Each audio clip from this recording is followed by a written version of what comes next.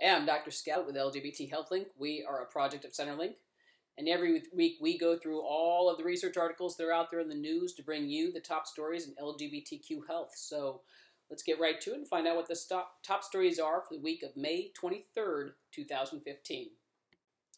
First up, echoing a Canadian study we reported on last year, a new study shows New York State queer teens are also at higher risk for pregnancy. Only 13% of straight girls became pregnant versus 23% of lesbian and bi-identified girls.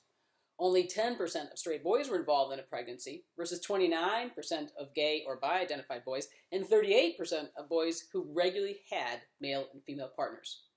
A researcher from the Canadian study had a really interesting take on why this might be. Quote, "It may be that pregnancy involvement is a way to camouflage your sexual orientation, to avoid or reduce your experiences of homophobic bullying." Next up, some scientists completed a review of studies about HPV, dysplasia, and anal cancer among black versus white queer men to see if there's any difference by race. No surprise, there was. Black men had higher rates for all three conditions.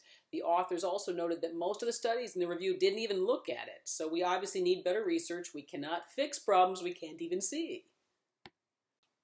Our next story, too many gay and bi men are not talking with their doctors about HIV. So Greater Than AIDS has launched a new YouTube series, we love YouTube series, called Ask the HIV Doc to answer viewer-submitted questions. It's especially cool to see one of our old friends, Dr. David Malbranch, star in this series. Send your Twitter questions to @GreaterThanAIDS with the hashtag AskTheHIVDoc to get them answered.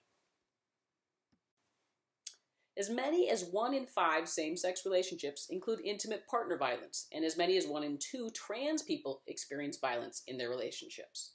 New research looked at what stops us from getting help and found 3 major barriers. 1, stigma and discrimination. 2, support services not supporting us. And 3, lack of research on domestic violence in our communities.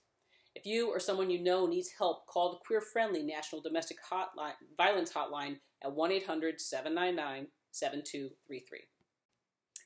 You know, we always like to end on a good note. Well, there's a new study on relationships between patients and healthcare providers.